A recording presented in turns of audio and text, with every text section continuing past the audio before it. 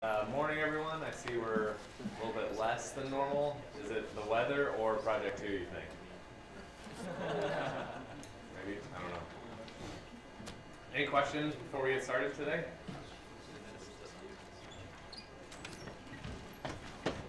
Yeah. So when do we get homework 3 or 2? You want homework 3? Or is it homework 2 or 3? I can't Homework 2. We only done one homework assignment. It's going to cover stuff we're going to talk about today, so I'll probably release it tonight. It all depends on what stuff we get through, right? I don't want to give you a homework assignment before we've actually covered enough material. So just to kind of clarify, the syllabus is a plan of how we want the semester to go, but that doesn't say it's going to definitely go like that, right? Especially with the homework assignments. The projects will be very similar on the due dates. Yeah? When is the project due? Is the homework due before the project, or is the project due before the homework? The next project is due, was it March 4th? Oh. It's a lot more difficult than what we've done so far, so you're going to have a lot more time on it. So yes, so there'll probably be 2 homeworks in between then, I think. Yeah.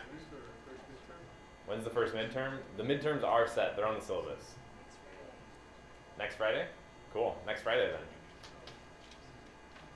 All right. Any other questions? Class stuff, project stuff. All right, that means we can get cranking. Okay. So let's kind of look at this example. So we're going to go back to first sets. So somebody remind us, what are first sets again? Yeah. They're functions that denote that when this character is the first of some kind of token, that it only means it applies to this rule. Something like that. So let's start at the top. What are the inputs to our first function?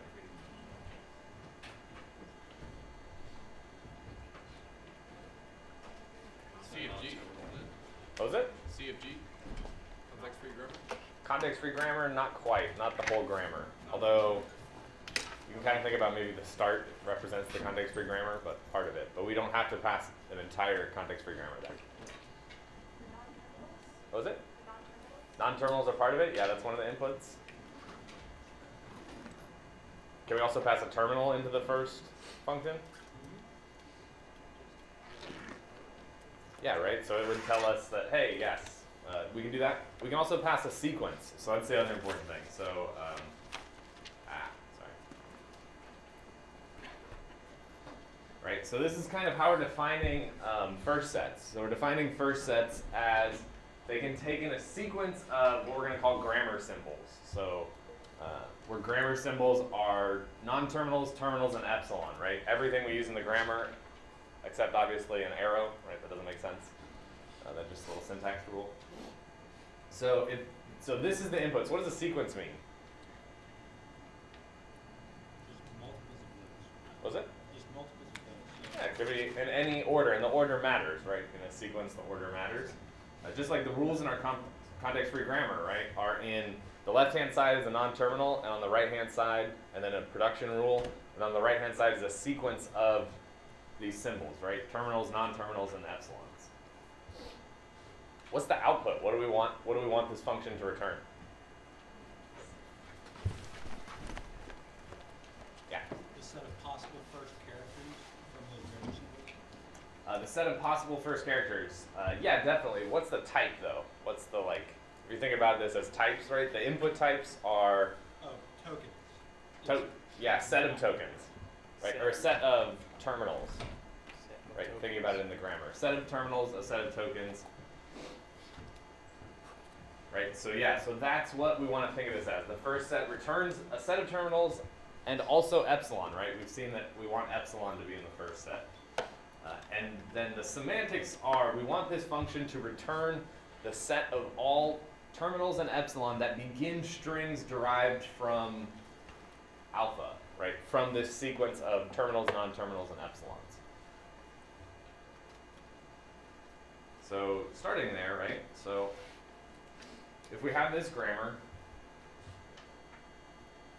so what is the language? Let's practice more context-free grammar stuff. So if you describe this this grammar in English, the language described by this grammar, what would it be? Someone raise your hand. Yeah. It's the same one as before, either an empty string, a single A, B followed by more B's, or C followed by more C's. Yeah. So single A, any number of B's, any number of C's, right? Or the empty string.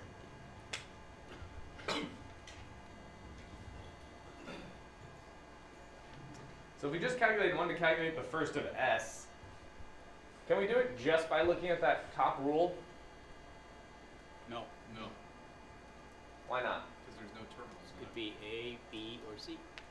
Right, so we kind of can think of, okay, in this case, right, because we have S goes to A, the non-terminal A, S goes to the non-terminal B, S goes to the non-terminal C, well, I really need to define those first sets, and then I can use those to build the first set of A, right? So what would be the first set of A then? And what do you look at to do this? So now we're going to try to think about, we want to build up some intuition here, but we want to think about how would you actually compute this? Like how would you write an algorithm to do this? So what's the first set of A from looking at these rules? Of big A. You go to look at what A represents. You look at what A represents. So which of these three rules, 1, 2, 3, 4, are you going to look at? What? You look at all of them, but you pick one. You look at all of them? We're trying to find the first set of big A. Oh, I guess it would just be A, little A. Right, so it would be little a, and you look at this rule. Why look at this rule? It defines A. So it defines big A, right? So this rule says, hey, this defines that strings that are derived from A in our tree, that have A as their root, they're all going to start with this rule. So we know from looking at that, hey, all those strings are just little a, right? So they have to be little a. What about for B? So which rule do I look at? 1, 2, or 3 here? 3? 2. 2? 2. 1, 2, 3. I want to calculate first of big B. So why do I look at 3? I look at 3 and then what do I do? Somebody help me out. You look Yeah, in the back. So the starting non-terminal character for B is, for uppercase B is going to be a lowercase b. So how do you know that? From looking at those two rules? Yeah, from looking at the rule for B. Right. So looking at the rule for B, you can say, okay, I know it has to, all possible strings that B can generate, right? They have to start with a B, a single B character. So I know the first set of B. What about for C? What do I do for C? It's either nothing or C. Could be either. It's either nothing or C, or instead of nothing, right, we want to say epsilon, so we're very clear, right? So the epsilon is pretty clear, right? We have a specific rule, C goes to epsilon, right? But how do we get the little c from these rules? Because if we look at this rule, big C goes to big C, little c. You pick the little c, and then it has to follow by something. You pick the little c, but this little c is at the end of this string that this rule can generate. So why would that be in the first set? Because it Yeah, wait, in the back there. the big C can be epsilon, which would give you epsilon little c. Right, so the fact that we know that C can go to epsilon, right? We know that epsilon is in the first set of C. Now when we see C here, we can say, hey, C goes to big C, little c, but we know this big C can go to epsilon, which means that this production rule can start with the little c, which means the first set of little c is going to be epsilon and C. And so now, using this information, now can we calculate the first set of S? Yeah, that is the first set of S. A, B, epsilon, C. So what's the first set of S, and how do I calculate it? That's the big thing. How do I actually calculate this? It's the union of all the subsets. The union of all these rules, A, first of B, first of C, right? Because these are all specifically rules here, right? So I know S can be replaced by an A, which means that the first set of A has to be the same as the first set of S. I know S can produce B, so I can say it's got to be the first set of B as well. And S goes to C, so it has to be the first set of C as well. So it's going to be A, B, C, and epsilon.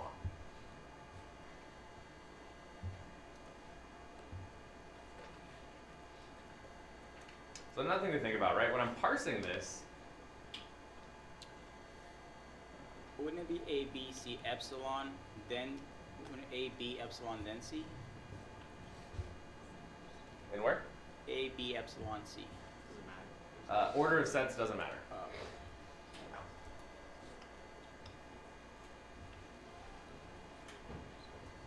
This is substance.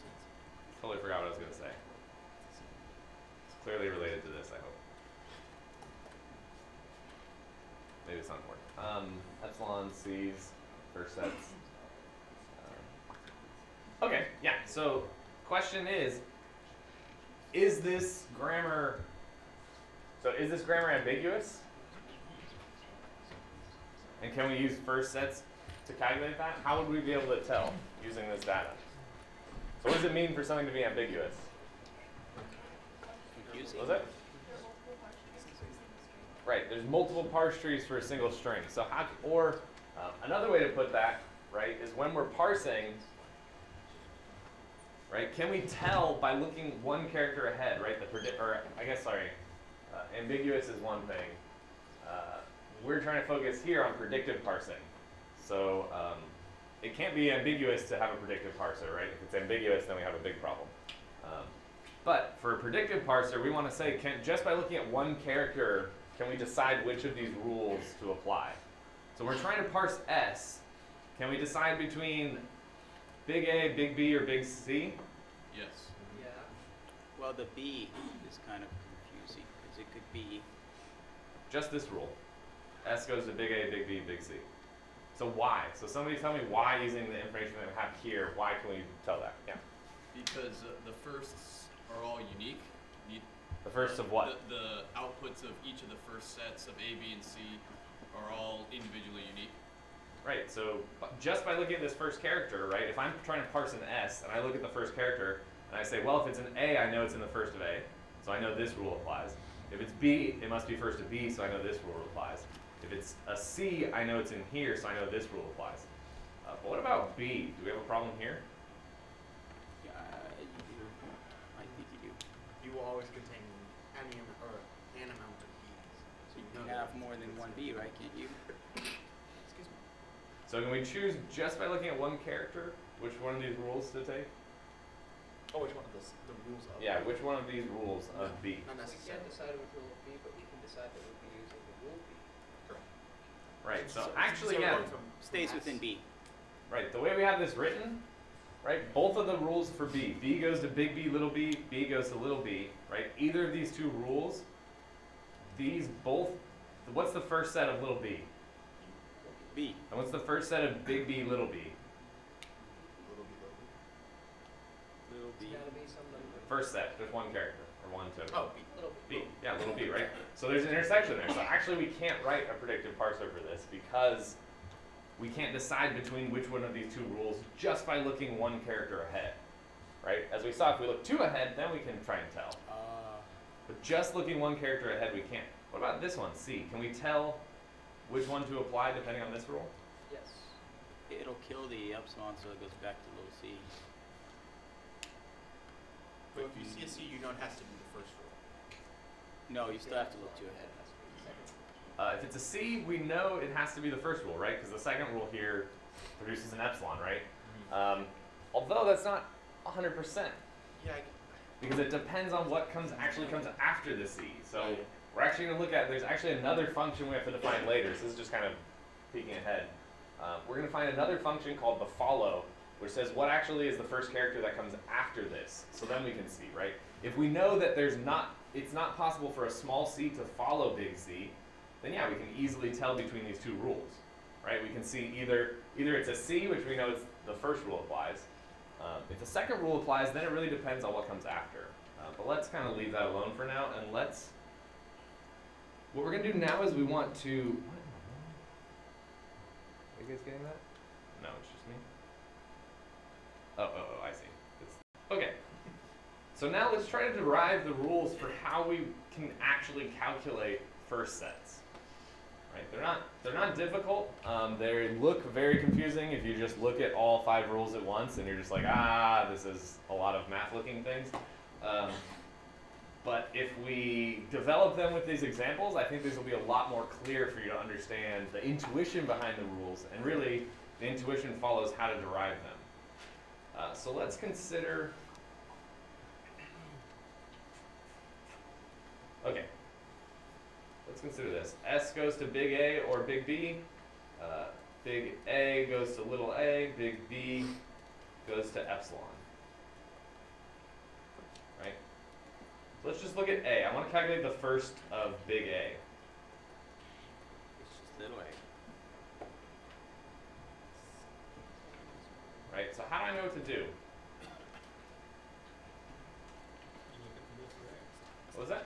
You just look at the rule for A. Yeah, I look at the first symbol that's on the right-hand side. Right? So, Oh, on the right-hand side. Okay. yeah, the right-hand side, right? This is the rule here. So then what is... I'm not really digging all this uppercase. Okay, so let's say, what's the first of little a? Little a. The set containing little a, right? Remember, we always got to consider sets. So is this type check? Isn't our type of the first set of the first function? Right? It returns a set. The set contains terminals and epsilons, and the input is a sequence of terminals, non-terminals, and epsilons. So can we generalize any rule from this? What kind of inference can we draw from this? The first of a terminal is a set containing that terminal. So why? Convince me.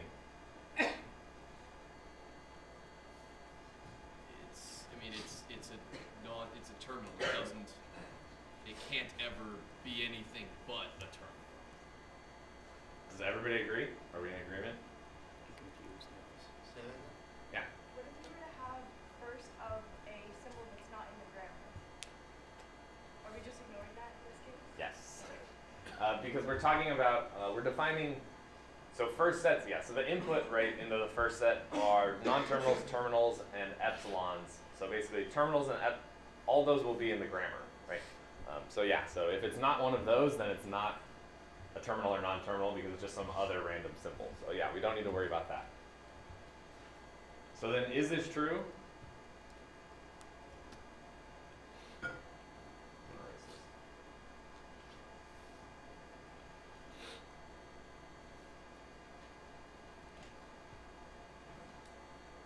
Is that true? I would like to think so. You would like it to be so. So go back to the first set, right? What's the definition of the first set, right? At a high level, what did we want it to do? To denote the set that which, whatever rule you're applying the first function to, spits out the set of all the first characters that would determine it's that rule. Right, so another way to think about it is with parse trees, right? So all strings derived from that rule. So we think about a parse tree, right? We draw our parse tree. Right, so this is saying like starting at that node in our parse tree, applying all the rules we possibly can. What's the first terminal that all strings deriving from that node in our parse tree can possibly start with? So how many children can this terminal have? None, right? It's a terminal by definition. Therefore, there's going to be no children here. So that way, all strings that start with the terminal x, any terminal x, are going to have a first set of just x. Right? Let's call this rule 1. Right? Makes sense, right? It's an intuition. So what about, so we said this is, okay, it looks like this. But to get this, do we actually apply this rule?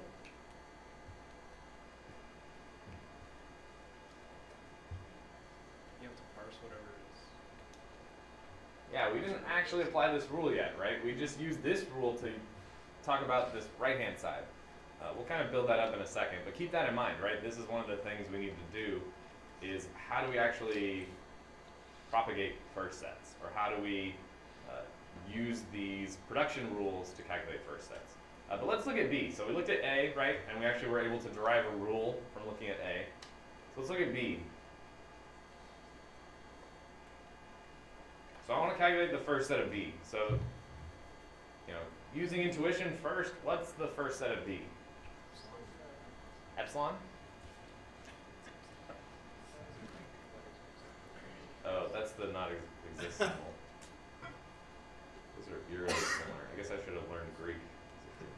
Okay. So, to determine this, did we use this rule? Does rule 1 apply?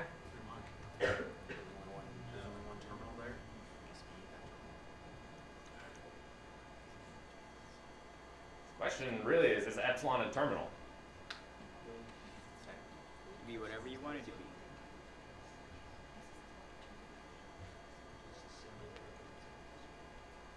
Somebody want to take a stab? You can be wrong. It's totally fine. Yeah, No, it's not early. in the definition of it, we have terminals, non-terminals, and epsilon. Right, yeah. I'm more curious considering it says first x equals the set containing x. Yep.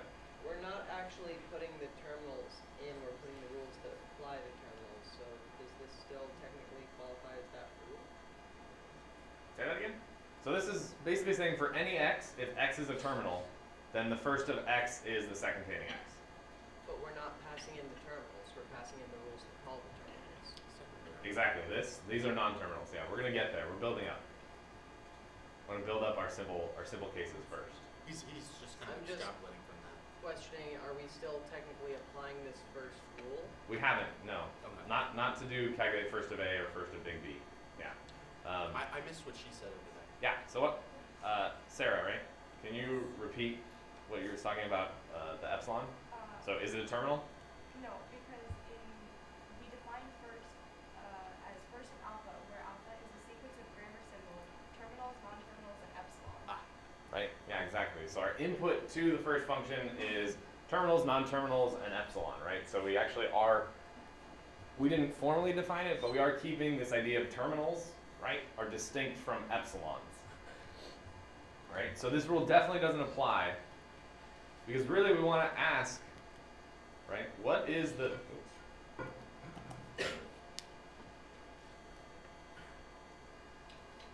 what's the first set of epsilon?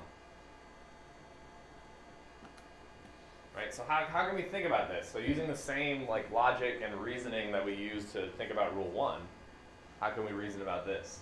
Would it be the empty set? Could it be what? Would it be the empty set? The empty set? It could be. That's a good guess. Could be anything. What is it? You have to set it. Right, so in our parse tree, if we started the node epsilon, yeah, Wouldn't it be just epsilon, basically, when you start parsing? so why epsilon? Well, It's different. when you're thinking first, you pretty much start parsing, right? So then we apply the logic that we did for x when we did the parse tree before. So pretty much you start at x, but you don't have anywhere to go. So then you parse x. So then the first of x was x. So then same thing here, but it's a more. I mean, So does this follow our, I think it does, yeah. does this follow the intuition and the rules and the type checking that we stated for, Yeah, I think it does. right? So what's the return? What is the first set output? For the first function, sorry. I call them first sets, but Is it the epsilon? is what? Epsilon? It's a set containing what? Empty string. Epsilon is one of them, right? Epsilons and terminals, right? So first set returns epsilons and terminals, exactly. So we want to include this epsilon, right? The first set of epsilon.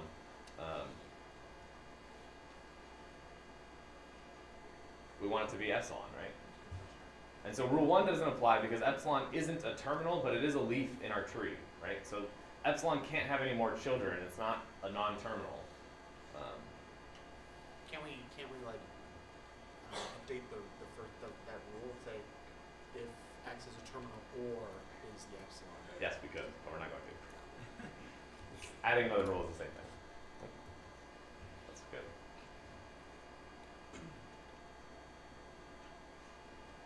All right. So I've calculated first of A, first of B, using some of these rules. So how do I calculate S now?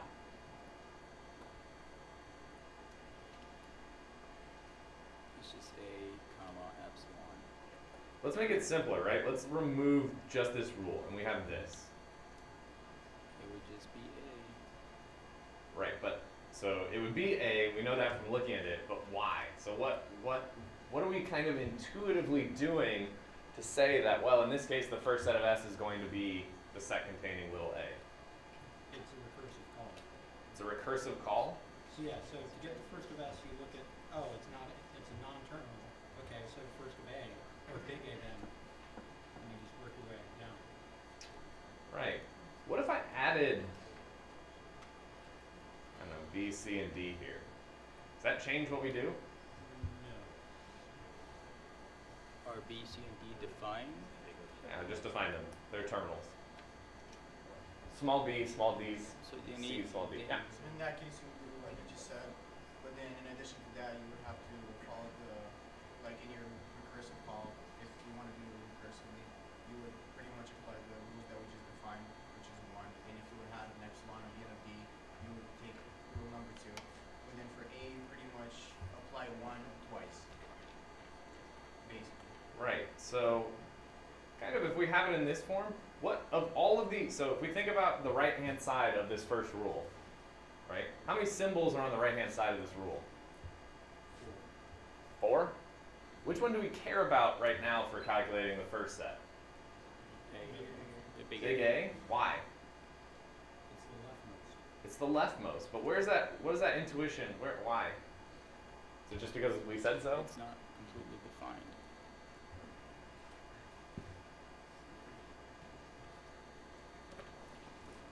Wouldn't it also be because it's a non-terminal? What was that? Wouldn't it also be because A is a non-terminal? Or if we're looking Is it? strictly at S and we wouldn't know if it's What if I put, let's say, the terminal E in front of here? Would I still look at big A? It doesn't matter anymore. It doesn't matter anymore. Why? Because it's not part of the first symbol. Right, it's not the leftmost symbol. Right, then I would look at E. So really what I care about, so on the right-hand side, well, so let's think about this from the tree perspective too, because I think this helps. So we have S, right, and we have a potential rule that is S goes to A, little b, little c, little d. Right? So when we're generating strings, every time we see an S, we're going to replace it, when we follow this rule, right? We're going to replace it with big A, little b, little c, little d. Right? That's what the rule says. So doesn't this mean that anything that strings that, all the strings, possible strings that A generates, right? Their first set is the terminals that A can possibly start with. Doesn't that mean S also has to start with those? Because it's the leftmost symbol? Yeah, I guess. Unless you're reading right to left. What was that? Unless you're We're not talking about right to left. Good try. See, the room agrees. No, we're only reading left to right? So all possible strings. So we think this A is going to generate and do whatever, right? But we can calculate the first of A, right? We've done that actually. And so then we can say, okay, that means that all of those possible strings, the first of A contains the first characters of all of those strings. And since we replace S, we know that the first of S must also contain the first of A. And we know that because it's the leftmost symbol, right? If we had an E here, and our tree looked like this, then we don't really care necessarily yet what big A does. We say, what's the first of E, right? Because every string that S generates is going to have to start with the leftmost symbol on the right-hand side of the production rule. So how can we try and capture that in a rule? Does everybody agree with that? Can you repeat it? So S is going to generate a bunch of strings, right? And it's going to generate strings by applying each of these rules, right? Of S goes to whatever, each of these production rules. Here we only have one rule. It doesn't matter 1 or 100. But when we look at each rule, we say, okay, if this rule is chosen, this rule S goes to little e, big A, B, C, D, right? what I'm trying to find out is what are the starting terminals that strings that S generates starts with. Just like. And so I can generate S, and if I look at this rule, I say, well, it's got to be the same as the leftmost symbol of the right-hand side rule, right? But we said the first or the leftmost here, right? It's got to be the first of whatever that is. It's got to be the same. The first of S has to contain that if this rule is applied, right? And we're thinking about all possible applications of the rules. Yeah. For phrasing of the rule, could it be that the first of S is equivalent to the first of S? Because it'll just be a recursive call until it gets to the terminal. Let's think about that. Yeah, that too. Okay, so let's say the first of, I need to peek for a second to make sure it'll be better if we use the right terms. Okay, yeah. So let's say we have the rule, right? A goes to B alpha. So what did I kind of already use alpha as a little bit? What was that? Yeah, sequence of terminals, non-terminals, and epsilons, right? So alpha here that I'm using is not just, doesn't represent one grammar symbol, it represents just a sequence of any number from 0 to 100, right? Or whatever, it doesn't matter.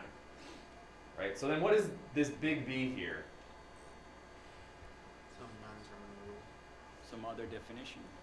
The leftmost symbol. So actually that's a good point. Maybe we should change it from B to beta, right? Because it doesn't have to be, does the leftmost symbol have to be a non-terminal? No. No, right? Just like in here, the leftmost symbol is a terminal, right? So we'll call it beta. On the slides it'll be B, but maybe I'll update them, probably not. But the idea is here, so given this rule, then how do we calculate the first of A? It's beta. You look at the first of beta. First of beta. Yeah. Oh yeah.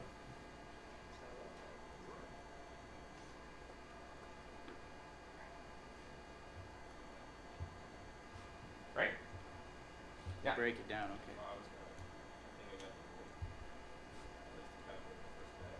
Sorry, can you say that a little bit louder? Yeah, sure. So the first of A, as of right now, is basically an empty set, and the first of beta would be whatever the first of beta is. So to get the first of A, you have to be the first of A plus the first of beta. Yeah, so so actually we can leave it here, right? So we're just defining relations and rules. So we say, okay, how do we calculate the first of beta? Well, depending on what beta is, right, we have other rules to calculate that.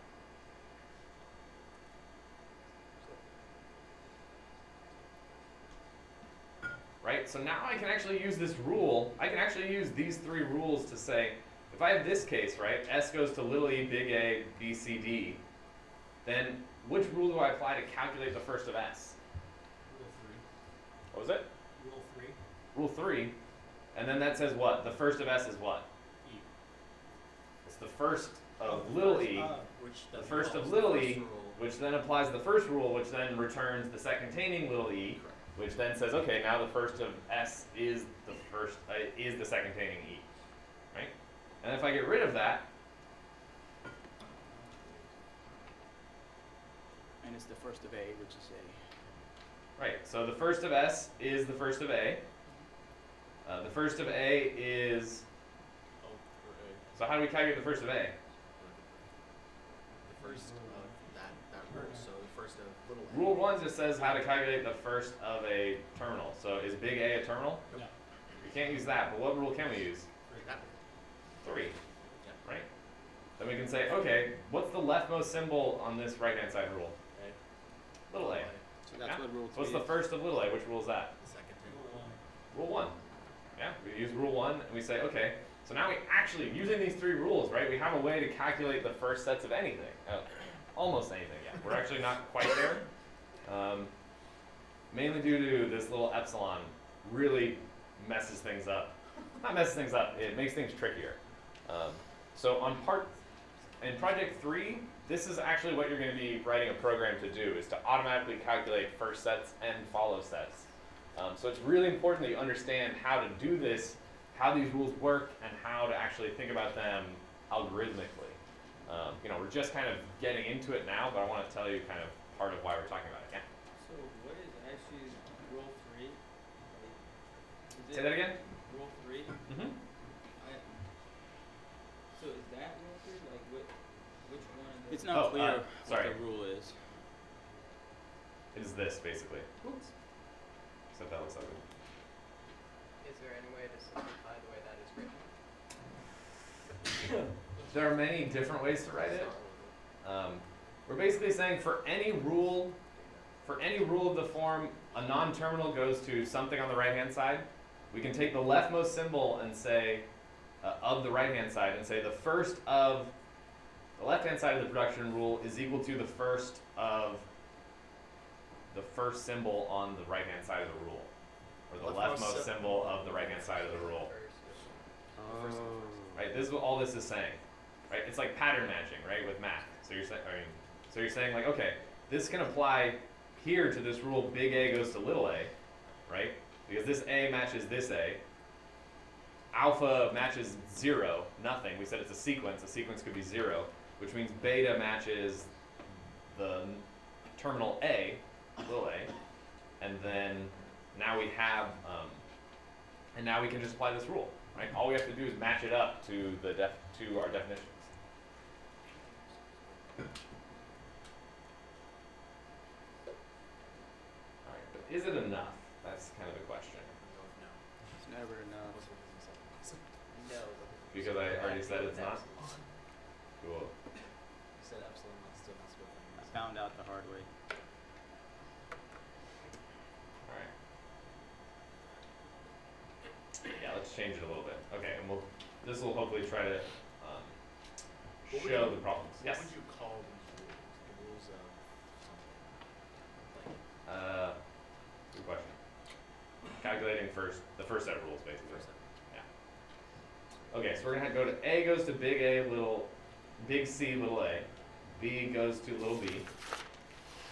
And we'll say big C goes to little c or epsilon. Right, so intuitively looking at it, what's the first of big B? Little b. Little b. Little b. And what's the first of big C? Little c or epsilon. Yeah, little c and epsilon, right? It's the set containing little c and epsilon.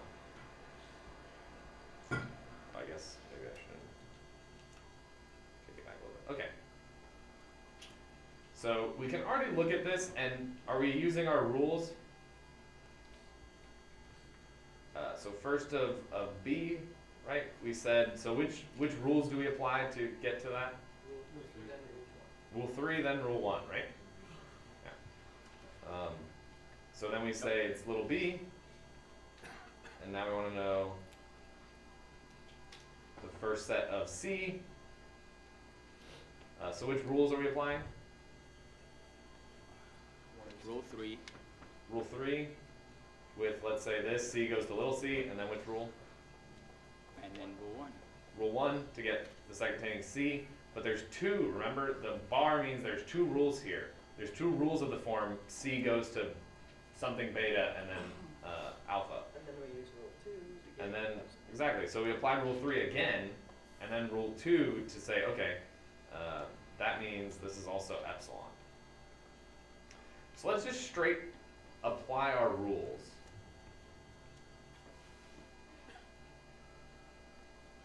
So you're setting up a hierarchy. Hierarchy?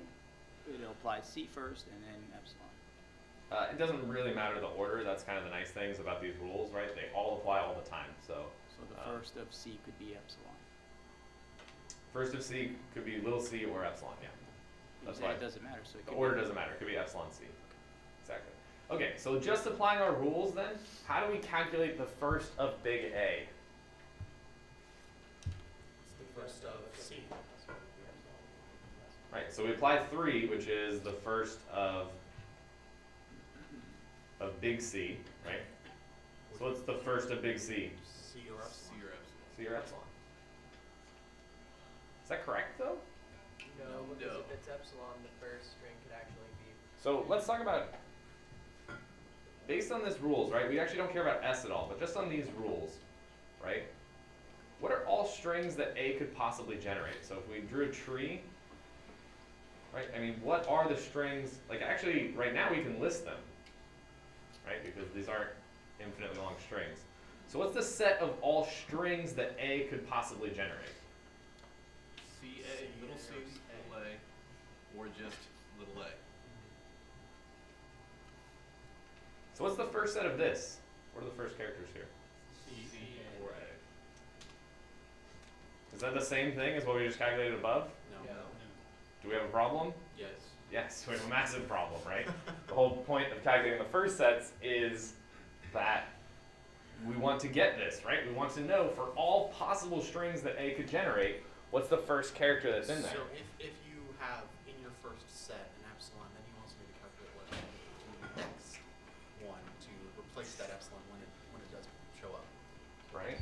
Yeah, so the first problem would be, right, so I did kind of already say, right, but the epsilon is basically what spoils it in first of C, right? So the first thing to think about is, okay, for rule 3, actually this rule isn't quite complete. Yeah. For rule 3 to be complete, you'll have to do the union with alpha, and then if you do the union in what we just did right now, between C and empty string and little a, you would get what you have below. Is that correct? Almost. What if I have, but alpha could be, Or beta could be, sorry, so for here, beta doesn't necessarily have to have an epsilon in it or not. right now I understand for, Right. for that specific one, but then Okay. for this one, because alpha can be like a sequence of characters. Right. In that case. Let's add another rule for that. We're gonna add a rule, so that's one problem, right? Yeah, we need to pick up, at some point we need to somehow pick up this A, right? But that's not the only problem with this set. What's the other problem with it? That epsilon's not as Yeah, it has an epsilon in it. So there's actually 2 problems with this set, right? And so we're actually going to, we need to add a rule and we need to actually change rule 3. So where did that epsilon come from? Why did we add epsilon? because it was part of rule C. Because it was part of the first of C, right? And we were applying this rule directly. But does it really mean if A goes to beta whatever and something after it? Remember, here I'm not looking at anything after it, right? I don't want to look into anything after it. If there's an epsilon in beta, does that mean A can also produce an epsilon? Not necessarily. Yeah, not necessarily, and not in every case, right? Because just like in this case, if you have a terminal after it, well then clearly A is never going to generate the empty string, right? So A, the first of A is never going to contain epsilon. But just because C started here, this means I copied it over, right? So maybe shouldn't we like take out epsilon here? Taking out epsilon wouldn't give us A. Exactly. One problem at a time, right? Perfect. So take out epsilon and then also add in. Right. So then now we need another rule, right? So yeah. Sorry for interrupting. No, please. I don't want to complicate things, but potentially, let's say alpha was something like big. Let's say something like big C. Okay. Mm-hmm. So then, if alpha can have an epsilon in it, would it be correct to get out the epsilon because potentially you can get the empty string? Yeah, that's the last rule. So 2 more rules to go. One of which is gonna pick the A. So the second one, yeah, the problem you said is, right, is well, hey, we just took out epsilon here, but what if beta and every character in alpha, right, all of them produce epsilon? Then one possible string, right, is going to produce the empty string, epsilon. Exactly, so I should put the first set in there. Yeah, let's look at that. Keep that in mind, that's a good point.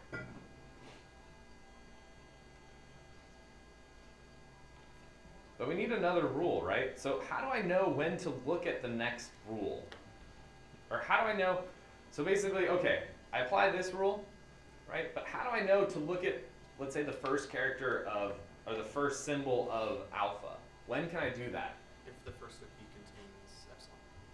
If the first of beta, right? Yeah, if the first of beta contains epsilon. Yeah. Right, exactly. I can look at the first character there. What if both those first 2 contain epsilon? Which both first two? Just Both goes to beta epsilon. and alpha? what if beta and then the first of alpha both contain epsilon? Like, what if I did this? Does this change anything? Big C, A. Ah, thought I got better at that. Okay. I'm not keeping buttons. Right. So this matches rule 3 with beta. Right. This CA, big C, little a is alpha. So I say, okay, if there's an epsilon in the first one in beta, then I add the first set of the second one of A. Then you'll still call rule 3 to get the first of that. Right. And then you'll hit that again, so then I go to the first. Well, I don't quite have a rule to handle that yet, but yeah. So the idea is we need to keep moving on, right?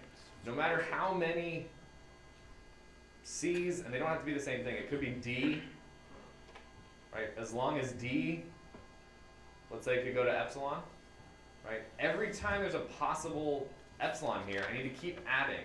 But I stop, right? If one of these, like, if there was a B at the end here, right? Do I ever look at the first set of big B here?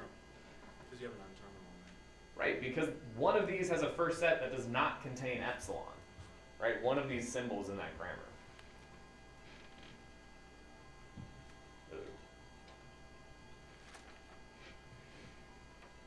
So we're going to write the rule. I'm going to write it a little mathy because it's very concise and nice. Okay, so basically if we have a rule of the form A goes to beta 0, beta 1, all the way up to beta, I gotta cheat, oh, it's way too small, nobody can read that, not even me. Okay, what do I use? I, yeah, beta I. Right, and we have beta of I plus 1, and then let's say we have alpha afterwards. Then I want to say if there is, right, I'm checking if epsilon exists in the first of beta 0 and, right, and epsilon exists in the first of beta 1. Right, all the way up to if epsilon exists in the first of beta I. So if this is the case, right, if there's an epsilon in the first sets of all of these first symbols, then which one do I add from this, rules of this form, which one do I add to the first set of A? The first of Beta 0. I plus 1. I plus 1, right? Why don't I worry about beta 0? Is it all the same thing? Because it's just a general. Yeah, because rule 3 handles that, right? Rule 3 will add that. Right? So then I want to say the first of A, then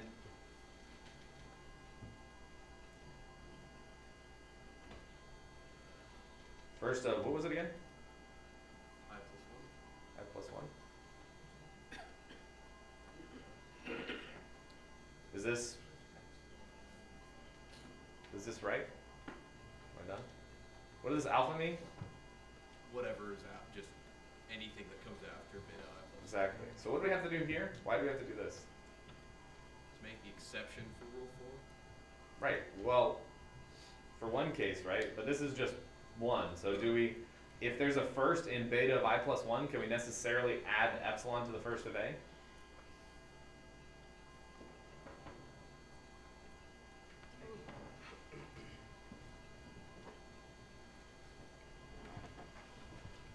you say it again? If there's an epsilon in the first of beta I plus 1, right, should we add it to the first of A? Even though there can be other symbols here. Well, when you call the beta of I plus 1, you then instantiate another call for this rule, which then covers all that. It's recursive. Right. But if beta I, right, to get here, let's say there is no epsilon here, Okay. right, at I plus 1. This is a recursive rule, right? So it also applies to beta 0, beta 1, beta I, right? At beta 1, if that had an epsilon in it, and it must if we got to beta I plus 1 because of this definition, right? Yeah. Should I have added the epsilon to first of A? No.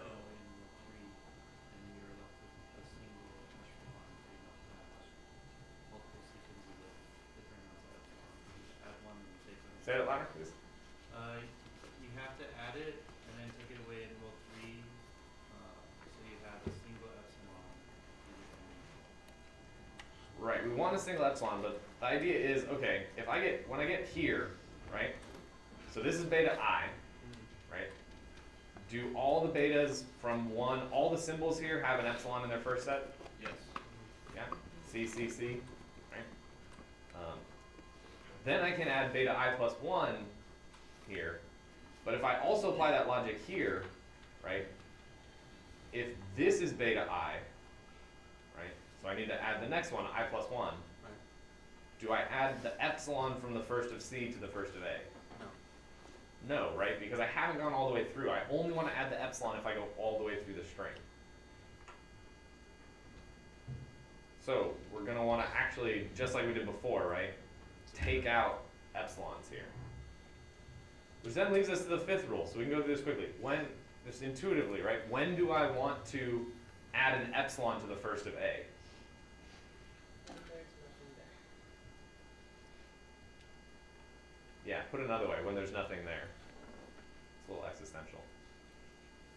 When the string is When beta I plus 1 has.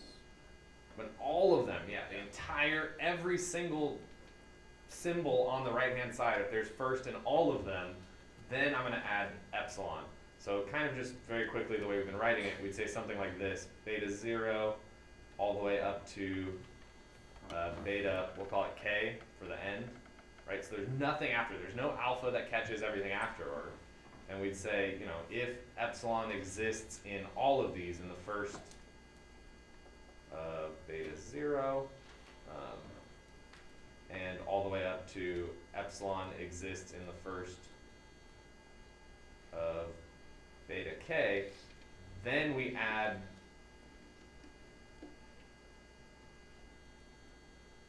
set containing epsilon. Right? That's when we can add the epsilon in here. So we'll go over these rules, right? We'll go over them much more formally, and we'll see an application of them. But they look scary and complicated, right? But if the trick is just remembering the intuition behind these rules, right? And the fact that, Can you scroll down? yes, you derive these just from looking at examples, right? They're not crazy complicated. They're not, way far out there. They just kind of follow from what we're trying to do here to try to calculate this. Should that say first of k equals first of A? No, it's this first of A is the set containing epsilon. There's also a thing, First of A, B sub k, right there, equals? no. This is a if statement. I just tried to write this on one line. Oh, that's the other. Yeah, this is the body of the if condition. Then,